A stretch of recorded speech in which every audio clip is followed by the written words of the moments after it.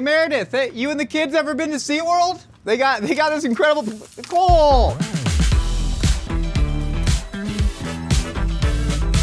Every chef knows there are unbreakable rules in the kitchen, but what happens when you actually break those rules? Do the grilling gods rain ashy vengeance upon you and your family, or are they just arbitrary myths waiting to be busted? To find out, we've assembled this highly trained group of affable and stylish grill dads to put them to the test. Because this is...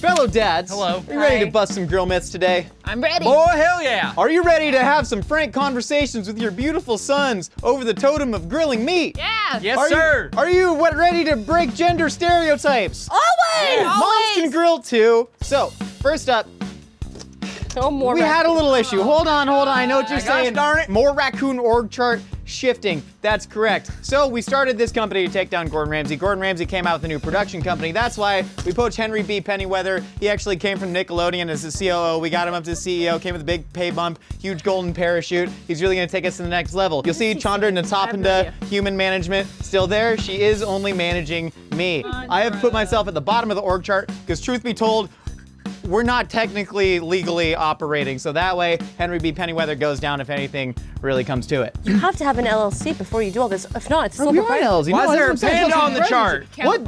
That's Ema Panda. You're just here consulting and doing some dirty work. Used to be married to Why is her Chandra, name not a Chandra? Just, it's not right. It's not. You can't just ask why someone's name is Chandra. All right, so first up, we're busting gas versus charcoal. This isn't like a myth per se, this is more of a preference, but I wanna find out if going through all the trouble and time of lighting charcoal is worth it, or if you got a gas grill, like maybe that's just as good. I don't know, we're gonna test some hot dogs side by side. Next up, one flip versus multiple flips. We're grilling steaks, baby, big old juicy ribeyes for our big, beautiful, burly sons. Put some meat on their bones. A lot of people say you only flip it once, that's how you get the best steak. I don't necessarily believe that, so we're gonna test that. All right. Now, we're grilling some burgers, just dads out here grilling thick softball outdoor burgers. Yeah. We're gonna see if pressing really does get all the juice out of it, or if that's just a myth, because like, boy, you gotta press it. Feels so good. Then, open grill versus closed grill. What happens when you close the grill? What happens when you leave it open? I always just kind of flippy-floppy between the two, however I feel like it, but we're actually going to test that side by side to get some data. Dada. What? Uncomfortably young grill dads, you ready to bust some myths? Yeah! All right, write down your guesses, and winner of today's episode gets to tweet whatever they want from my Twitter. Yeah, let's get him fired. No. No kidding. It's a joke. Hey, Nicole. Hey. Is a hot dog a sandwich? I don't know, Josh, but we're gonna find out tomorrow on our new summer series, A Hot Dog is a Sandwich. Or is it? We got an incredible new series coming out. It's 5 weeks long, finally trying to get to the bottom of is a hot dog a sandwich. We're talking to a historian, a philosopher, a lawyer, a business person, then we're taking the debate to the streets. To the streets. Be there, or else. That was really good. Thanks, yeah, we threatened them. I like to threaten our audience. Yeah. All right, so, Nicole, we got charcoal versus propane right here. That's true. On Team Charcoal, you got every grillin' hardo that comes into the YouTube comments and goes, it ain't a real barbecue unless it's on charcoal. And then on Team Propane, you got Hank Hill, and that's pretty much it. Taste the meat, not the heat, baby. We do love us some Hank Hill in the Mythical kitchen. Yeah, and so charcoal, obviously, I mean, I think you're gonna get a ton more flavor from it. Agreed. But the good thing about propane is that it's super easy. You just plug in a tank, heat it up. So to test this out, we're gonna do it just on some hot dogs. We got Hebrew National, not a sponsor, but God, do we wanna beg them to be, because I love me some Hebrew Natties. That is a hot grill. That is a hot grill. So we used a chimney starter. Thank you. Yeah, I'm just gonna toss 2 dogs on each grill. We used a chimney starter to get the charcoal going. I'm gonna close that grill just to get, well, no, leave it open, leave it open, leave it open, leave it open. We'll get to test that later. We used basic charcoal briquettes, no lighter fluid. No quick lights. No quick lights. We used a chimney starter. Look up a YouTube tutorial on how to do that. So we're just gonna flippity-dippity these around until they get nice and charred. Josh, I gotta tell you something. What's that? I'm not the strongest griller, but I'm excited to learn, and I'm here to learn. I grew up on janky bonfire grills, San Clemente, T Street. We'd go buy the manager special with the yellow sticker on it. We'd get pretty much spoiled pork chops. Let's go grill them up with some pineapple and stuff at the beach. So I am a veteran griller. Didn't have a dad to really teach me how to grill. I mean, he tried his best, you know, it just wasn't kind of in the cards for me. It's okay, Josh. You can be your own dad now. Ben's laughing at me. All right, Nicole, dogs have been grilling for about 5-6 minutes. We got some nice char on it. Don't use your hands as a grill tool. Yeah, Josh. We're gonna grill these buns, get them in there? I don't like grilling my buns. I like the soft bun with the hot dog. Why are you looking at me like that? We need to bust some hot dog mitts. Later. Okay, I guess, yeah, just open your bun, start loading them in. Yeah, I guess, Josh, I have to tell you something, though. You look like an extra from Gilligan's Island. Bro, that's a good job to have. I was probably SAG, I was probably union. Probably had a lot of financial security from being a bootleg Gilligan's Island extra. That's funny. You got any predictions on this one? Yeah, you know, I'm a strong believer in the flavor of charcoal. I think it does a lot of good. Man, I've gone back and forth though. I really love the ease of a gas grill. You don't gotta light any coals. You don't smell like coals. Like, it's super convenient. It'd be really nice if this was as good of a hot dog as that one for me, because then I don't have to go through the trouble. Right on. Do you want to load up your own dog the way you want? I'm gonna go bare first. I'm gonna go bare first and then taste the condiments. Okay, I'm gonna do Let's go gas first. Let's go gas first. Cheers. Oh. So good. Delicious, regular hot dog. Charcoal. Don't break my bun.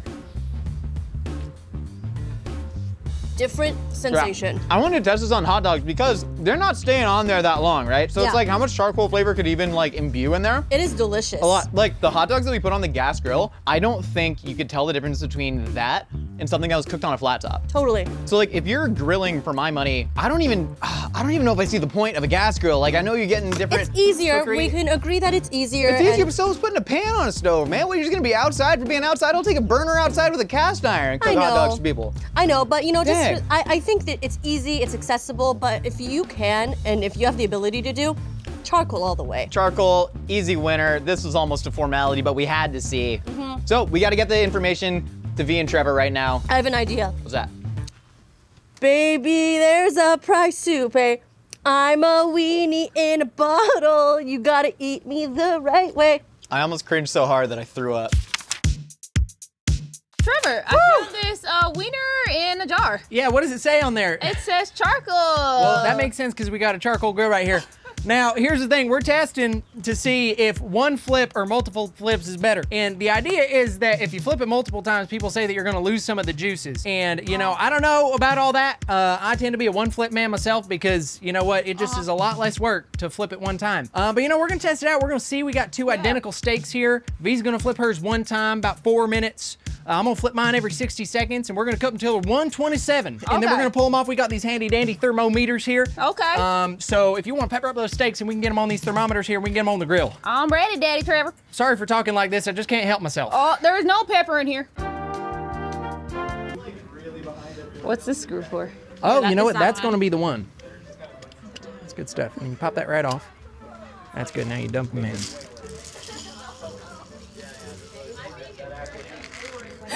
That's perfect. Okay, Daddy Trevor, we got these steaks ready. All right, which one do you want? Because you're gonna want to stick a thermometer in there. I'm gonna put this one on your side first. Well, hold on. I gotta grab it by the hand. What? Well, because you gotta get the thermometer in there. I was trying to help you out. All right, and you want to get all the way in there right into the center of the meat so we know the right temperature. Okay, hold on. I gotta do my side now. Why all right, is this so, okay, I'm gonna hang on to this steak here. We gotta put them on at the exact same time. Okay, hold on. So that the timer works out, because I'm gonna tell you when to flip. I'm ready. All right, you ready? Yeah, I'm ready. All right, I'm popping it on. All right, and the timer started. Got raw meat juice on my hand. All right, 60 seconds. I'm going for my first flip. Go. Woo! Yeah. All right, got some nice grill marks there. Oh, yeah, that looks beautiful. Got a good little start of a sear going there. Yeah. Fat's rendering. It's looking good. I'm sweating. Hey, you! I got a steak in my eye. It's time to do our one flip, Trevor. Because you want to make sure the thermometer is in the brunt of the meat. Otherwise, you're not going to get a good temperature reading on it. Ooh, if it's in a little fat pocket, it might get too high too fast. Which is what I did. Don't do that. I'm going to give mine one more flip, but mine's looking about ready. Yours is going to need to cook another couple more minutes because it was off the grill for a second. Yeah, we're at 104. We're doing good. Oh, ooh, that looks I got a nice healthy sear on this. Uh-huh. All right, we're going to wait for these to get up to 127. We're going to pull them. We're going to eat them.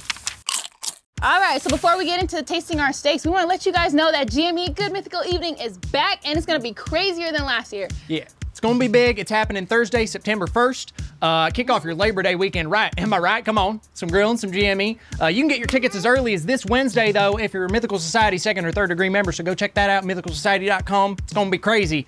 Now here, we got these steaks, and we've been letting them rest a little bit, and what we're looking for here is the evenness of the cook. So I think we're gonna go cut right in the middle and see what we got as far as a cook on the steak, and then obviously juiciness and flavor. So why don't you cut into that one and we cut into this one, and then we can compare before we taste up. This is looking juicy. Oh, very juicy. So I'm cutting right into the brunt of the meat here. Oh, you want to put your slice up so we can compare? Yeah. So let's see. It looks like we got, I mean, they look pretty similar here. Yeah, you can. Got a little bit of a gray ring. Yeah, this one looks a little more juicier. Well, it's hard to see. Now, let me have a look at that one. It doesn't really have that, like, ring around the edge. I think this one's got a little bit more of a ring than this one, though, than the multiple flips. So let's see. Which one do you want to taste first? Let's do the multiple. All right, let's taste multiple flips. Yeah, you cut yourself off a little piece. Thank you. I'll tell you what, that fat is going to be so beautifully rendered, though. Cheers. Cheers. Wow. Yeah, good steak. That is a juicy bite of meat. I might go a little bit more rare because that's just the kind of guy I am. Oh, but that's a great steak. That's perfect for me. And we're going into the one flip here. So we're just seeing, you know, if this one's a little bit more juicy. It held. Got some juice. Oh. I think the cook on the one flip might just be a little bit more tender. Yeah.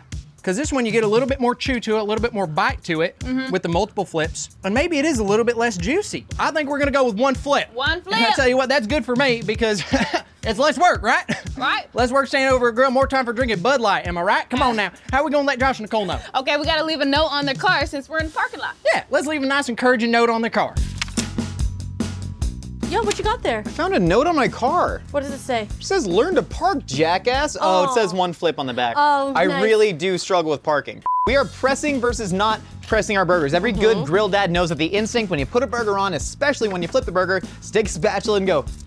That's right. That's how I know that the grill dad is grilling away. And that's how you know the grill's working, is when you press it down, you hear the sizzle. But a lot of people say that that's gonna get all the juices to release out of the burger, and you should never press your meat. Haumstever smash burgers are all the rage right now. Right. I got a feeling that when you smash it in there, you might get a good sear on it. Yeah, I'm very curious to find out the right way to do this. That's right, so we got 80-20 8-ounce burgers we lubed up with a little bit of all, and then salt and pepper. We're gonna pop them right in the middle of this rip In the middle, grill. can you do yours? Can you do one? Yeah, here. Okay, ready? Yeah. 1, 2, 3. There we go. Pull off the paper, it's hot. Oh, get in there, Nicole, get in there. All right, you wanna salt and pepper the other side? I would love to. Let me actually oil, salt, and pepper the other side. Oh, I'm downwind. Ooh, I'm downwind, I'm just sweating. Oh my God. I'm just sweating. So much nudity. I'm like the single grill dad who joined CrossFit 3 months ago and shows up to the barbecue trying to impress the widows. You're engaged, freak. What do you mean freak? Stop There's pretending nothing like wrong. They can love again. After a husband Who dies, is you they? can't love Oh, the widows. oh, the widows. The widows of the barbecue. All right, wait, let me press one down. Well, Josh, if you're gonna take your shirt off, I want to reveal part of my shirt. Are those your only kids? Cute. Josh, do you get it? It says Ben drinking.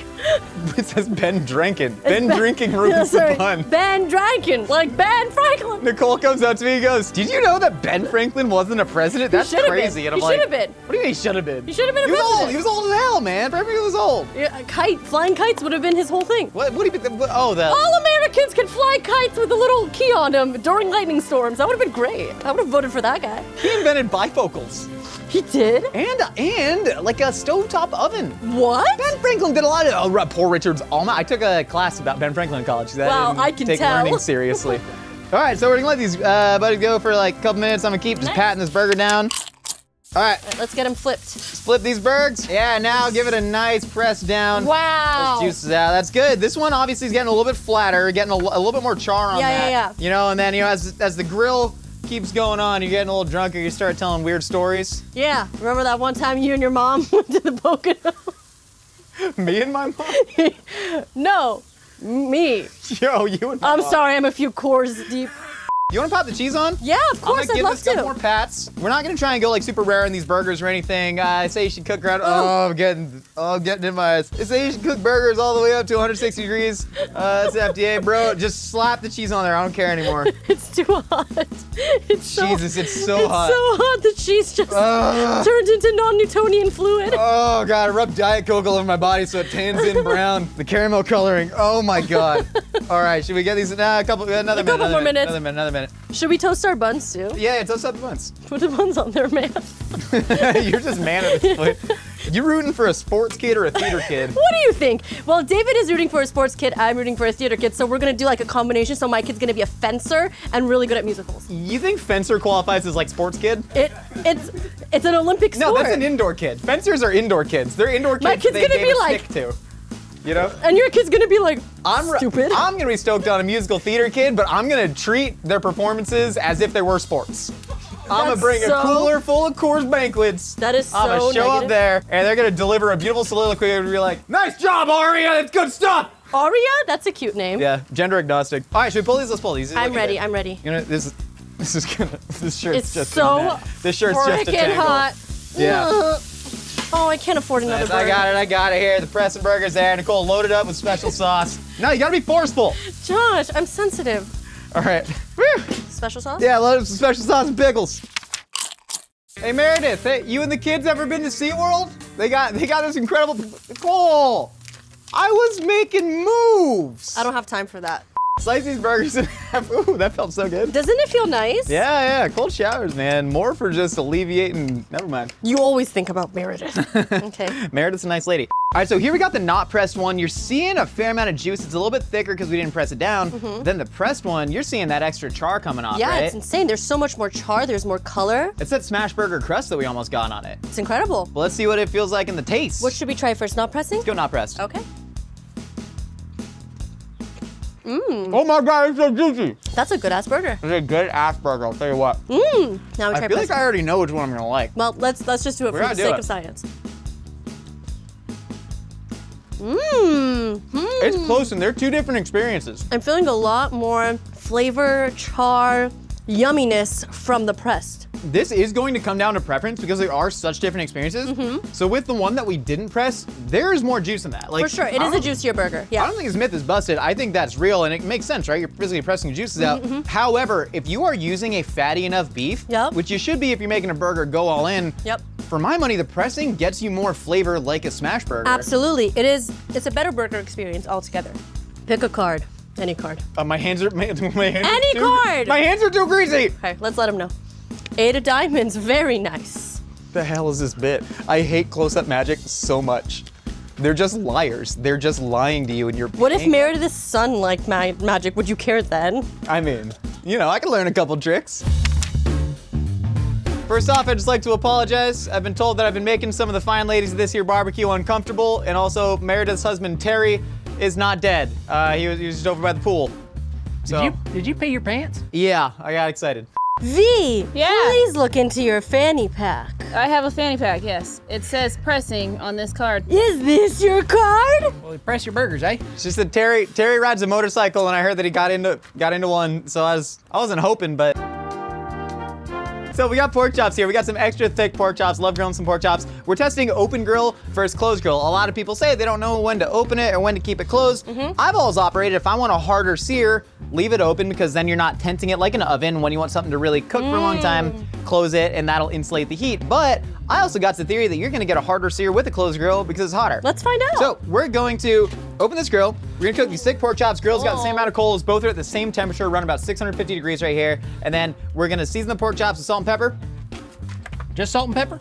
Yeah, salt and Have pepper. Tony C. Oh yeah, Tony C's. We gotta put the Tony Sachery's greatest Cajun Oh seasoning no, in the we're game. gonna choke and die. Yeah, well, wait, Tony Sachery's gonna burn on the grill. Yeah, just a little bit. Just And a then little dust. We're gonna use it lacquer 'em the at the end with some maple syrup, Dijon mustard, and cider vinegar. Just, if you're grilling a pork chop, lacquer it, man. Come on, do a good pork chop lacquer. Yeah. All right, so we're gonna take one and I'm gonna pop it down on the open grill. Somebody wanna grab the other one? And so what we're testing for here, we're gonna test for sear versus internal doneness. We're gonna cook these to 147 degrees, get about 153 to 155 on the finished cook, and we're gonna time it to see what's quicker, what gets you the better sear. You ready? Yep. All right. 3, 2, 1. Season side down.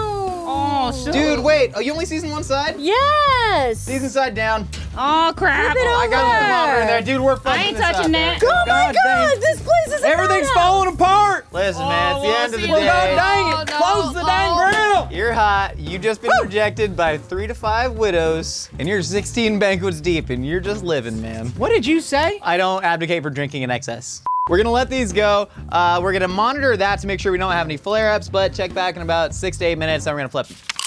All right, pork chop's been going for about 5 minutes. We're rocking about what? We got 97 on here. What are you at? About a 105, 106. So that is cooking quicker. Let's flip it. Let's look at the sear. I'm gonna lacquer it. All right, I'm gonna open this bad boy That up. is a God good dang looking it. pork chop. All right, you give me a flip. Get a lot of that lacquer on there. We got some nice sugar in this lacquer. Ooh. Lacquer, man. All right, well, let's look at the sears on these. I mean, they're looking kind of Got a little bit of a char. I might move it over to a little bit less Yeah. of a hot spot here. Is that okay with you, Yeah, boss? so when you close the lid, as long as you leave the vents open, right, oxygen feeds fire, so you're gonna get airflow through there, and you might get some flare-ups when you close it that you wouldn't get when you don't close it. But that said, this is a pork chop. We're cooking it all the way to like 140, 147, and so I like, you might just want it closed the whole time. We'll see where these end up at. Right now, they're looking pretty equivalent.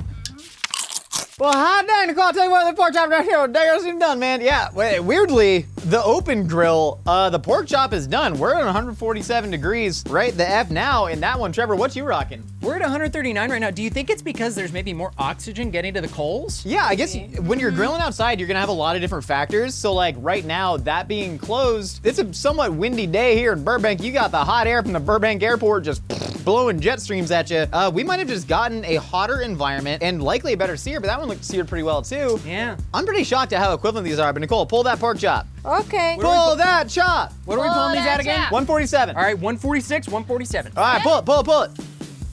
All right. See if we can see any difference. Flip it over, flip it over. Let's see the sear on the other side too. These are identical, okay, these are like identical thickness pork chops, identical weight. This is an identical sear on them. This one reached temperature probably about, what, 90 seconds before that one? Yeah. We got damn near identical cooks, opening or closing. We haven't tasted them yet, but like, can't imagine there's much of a difference.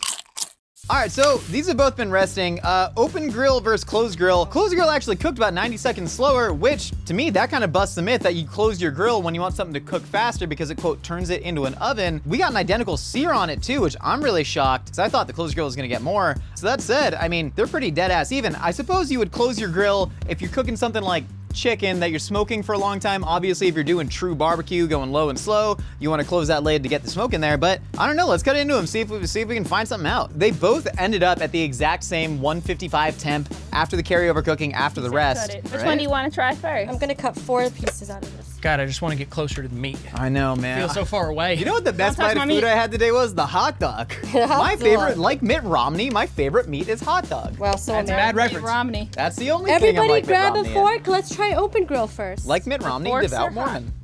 Okay, Josh don't need no fork. No, what do you mean fork, dude? Wait, that juice looks good. Aw. Hot dang. Strongly shows that lacquer. Wow. Really good lacquer. That's a I great know lacquer. we might have been bugging about the lacquer, but That's it's a pretty good. juicy The pork chop lacquer though. is This sear is great. The lacquer ain't lacking. I got no complaints Try the about other pork one. chop. The lacquer ain't lacking. That's Dip in the good. juice? Yeah, dip in the juice. Mmm. You're so similar. That's the same pork chop. That's identical. We could not have cooked 2 identical pork chops on the same grill. Somehow we did it on 2 different grills. That leads me to believe that like, it's a myth that you close the grill to make something cook faster. I mean, again, you're working with a lot of variables when you're cooking outside, but if you are in the Burbank wind conditions, Yep. leave your grill open, man. I mean, or close it. It doesn't matter as it turns out. I will say this, they do taste incredibly similar. There is a little bit more juice in the open grill one. Right. A little bit more agree. juice. Yeah. But borderline, the same pork chop. If I were to go to a restaurant and I ate both of them side by side, I'd be like, that's the same. Look at us, we're restaurant cooking, man. We're replicating the same dish over and over. Here's Look the at thing. You open your grill, that's more time to admire the meat. I agree with that. You can What stare is at the this meat. accent? You look cool. What do you mean, what's this accent? Nicole, this is a grill dad accent. You come out there, you're grilling. Texas. Mine is like this. I'm Greg from Alpharetta This is Garden. my grill dad accent. I'm not even talking different. This is Wait, me. 2 before? I don't even have an accent. This is my grill dad. You get the kebab. That's my dad. Next week, we're busting kebab myths with Nicole and her whole family. Yeah.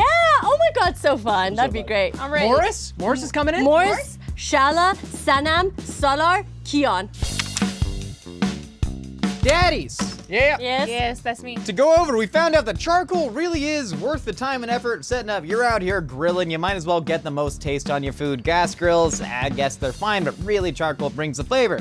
We also found out my idiot brain thought that multiple flips would cook a steak more evenly. Turns out one flip really does keep it juicier against all odds.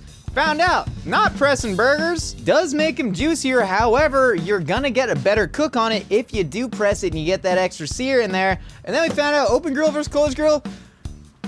Who cares, man? Who cares? It does not matter. Who cares? Do whatever you want. Read the wind, drop some grass like, The weird reference, I was trying to Josh? think of a golfer, but I Cheech and found Chong? out, no, who's a golfer? They drop the grass. Oh, Tiger Woods. Ricky Soxwoods.